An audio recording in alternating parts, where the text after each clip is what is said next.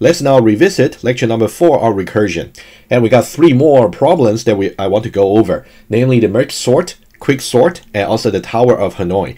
And given that we still got 3 more weeks for the semester, so we can definitely cover 1 problem each week, which will give you time to really digest about the design rationale, the problem, and also the solution in Java, and also running time analysis. You can definitely study each of the problems carefully. They are all important for your understanding about recursion.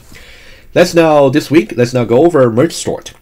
And we are really trying to solve the so-called sorting problem, which we already went over when we spoke about the selection sort and insertion sort earlier. But let's just brush up about what the problem is. Given a list of n numbers, so we simply index the number by a1, a2, all the way to an, or it could be a0, a1, all the way to an-1, doesn't matter. And the list over here can be a singly linked list, can be a doubly linked list, or it can be an array. So the actual data structure for the list is not really the focus point, but we want to focus more on the idea first. And then we'll choose one of the data structure to implement the list. In this case, I'm going to choose the array list from the Java library, just for illustration. And so that'll be the input. What kind of a condition do we have for the precondition, for the input? Well, luckily, none. Meaning that you can just be given arbitrary list which may or may not be sorted. In that case, the output or the post condition would be to really sort it. We want to have a permutation, meaning that we don't want to lose any values from the input array. It should still be the same set of values that's really in the input. However, we want to somehow sort them or rearrange them in a way that's going to be on non-descending order. If you have any doubts about what non-descending really means, you can refer to the earlier lecture when we talk about the selection sort and insertion sort. We introduced about the terminology over there. So that's about the input and output conditions, and it's been a while since we mentioned about precondition and postcondition. Just don't forget. So these are important concepts for you to design your algorithm. And what about some recursive algorithm for the MergeSort? Let's talk about base cases first. Base cases are usually easier to understand, but it's also foundational for us to know how they should be handled. If you're given an empty list, meaning that you have nothing to sort, in that case, it's automatically sorted. It's a very important base case, even though it's trivial. The second base case is, what if the list contains only 1 element, meaning that the size or the length of the list is simply just 1. In that case, also, you don't need to do any work. It's also automatically sorted. So these are the 2 important base cases you want to keep in mind. Whenever we talk about any sorting problem, namely selection sort, insertion sort, MergeSort, and also later on QuickSort, and also heap sort. So these are all the sorting algorithms that we're going to cover in the course. They all share the same base cases. Whenever you got empty collection or empty list, or whenever you got any list of size 1, you don't need to do any work. In that case, you can return right away for the result. The sorting is simply just done. And what's left is about how we handle the recursive case. This will be how we distinguish between different sorting algorithms. Let's now talk about the MergeSort. And for this part here, I just want to go over with you some high-level conceptual sketch about how the algorithm should really proceed in different phases. And then we're going to go on to the Java implementation. That'll be the plan. Alright, so let's now talk about this. So we already handled the base cases. So this is really like a recursive case for the MergeSort, the algorithm. Think about what we're doing is this. Conceptually, what we really want to do is we want to call the sort routine, or like a method, on this particular input array. Let's talk about array or list, doesn't matter conceptually, right? And we want to call this sort method, and the input is simply just a list or an array. And the size, let's say talk about indices, will be from 0 until the size -1. Very standard. The idea would be we want to somehow split the list or the array. Let me just say list from now on. We want to split the list into half on this point here. You can think about, we're going to say the size of the list divided by 2, right? You can think about this is how we calculate. You can say the middle of the list.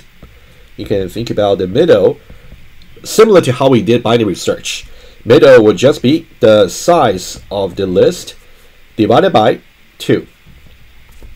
And then, so you can think about it's around this point over here. Size divided by 2. This is about the point. Okay, this is about the middle. And then from there, we're actually going to Okay, let me put it here. And from there, we're going to divide the list into two parts. This will be so-called the left part, which is unsorted. And also, this will be the right part, which is unsorted as well. Right? Remember, the list that's given as input may or may not be sorted. So let's just simply assume it's completely unsorted. So that'll be helpful for us to come up with the worst case running time later. So what I will do is I'm going to now do the following. The first step is to try to do some split. And the split itself is rather easy. You just have to calculate what the middle index is and then split them into two. And you can definitely use some helper method that's actually from the library class in our example. But of course, if you are not really allowed to use library classes, you can simply use a loop to come up with what should be the left half and what should be the right half. That's something I'll let you fill out the gap for the implementation. Right, so what's going to happen after the split? After the split, conceptually, think about we have two arrays or two lists, two sublists over here. So one will be over here, and for this one, let me call it the left. And we got another one over here, separate list. So that's why I'm trying to draw them separately. And this will be the right. But there's one thing I'd like to clarify. We don't necessarily have to create two brand new list objects over here. So when I say split, just conceptually, you should think about the original one list is somehow split into two lists over here. All right, that's something I want to clarify right away. So we got the left, and also we got the right. So that'll be after the first step, which is called the split. What about the second step? The second step will be, given that we are trying to somehow sort them, so we should really somehow make a recursive call because it's a recursive algorithm. And the way to do it is we're going to recursively sort the left and the right independently. Okay, so you're going to say sort recursively. Okay, so how is that going to work? We're going to call the same method over here, which is called the sort, on the left and on the right. That's what we're going to do. And the way to do it is I'm going to say over here, the sort is actually going to call on the left. And also the sort is actually going to recursively call on the right. That's what I'm going to do. Okay, let's now try that. So the left over here, I'm simply just going to make it as an argument over here in the sort. Okay, and also for the right, I'm also going to put it over here. Okay, like that. After these two recursive calls, we should really get a sublist that's sorted and another sublist that's sorted. We are not quite there solving the problem completely because our original problem is to sort the entire list. But what we got instead is two sublists being sorted, but we're getting there. What we got to do is to merge these two sorted lists. That's why it's called MergeSort. Before I move on to these steps, let me make some room for myself so I can fit in the remaining several steps. Let's now do that. Okay, let me just make this smaller over here. Okay, I think this should be good. Okay, awesome. Okay, it's definitely still readable. All right, so as I said, we're going to create two sublists being sorted, and then so they will be sorted afterwards. So what's going to happen is we're going to result in two sublists over here.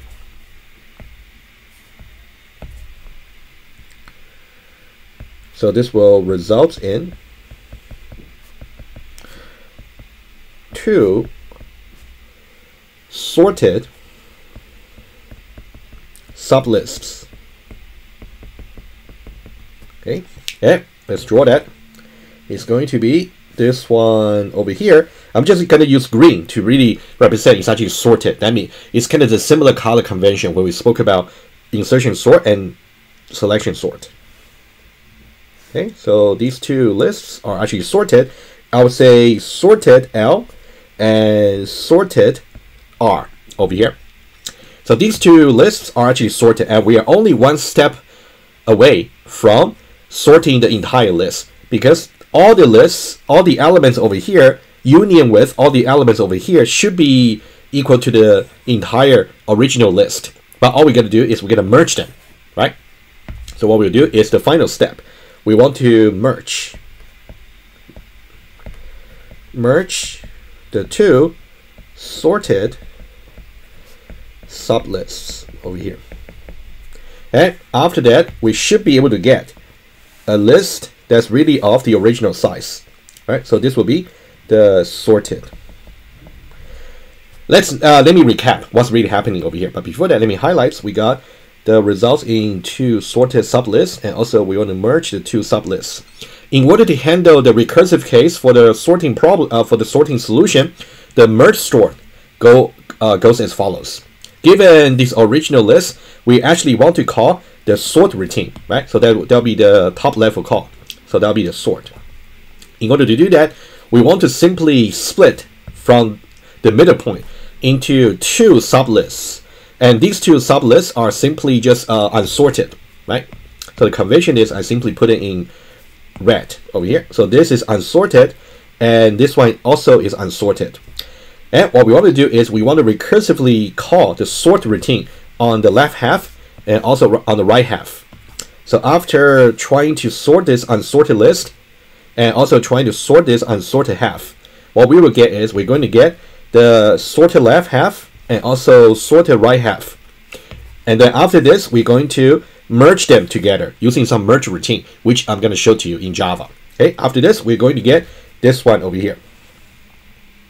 Overall, we are really trying to do the following. You can think about the original list is really unsorted, started with this, and we're going from here to over here with this many steps. That's what we're doing. And that's really the conceptual meaning for MergeSort. Of course, you really want to be careful about where the recursive call is made. It's made over here and also over here. That's really where the recursion comes from.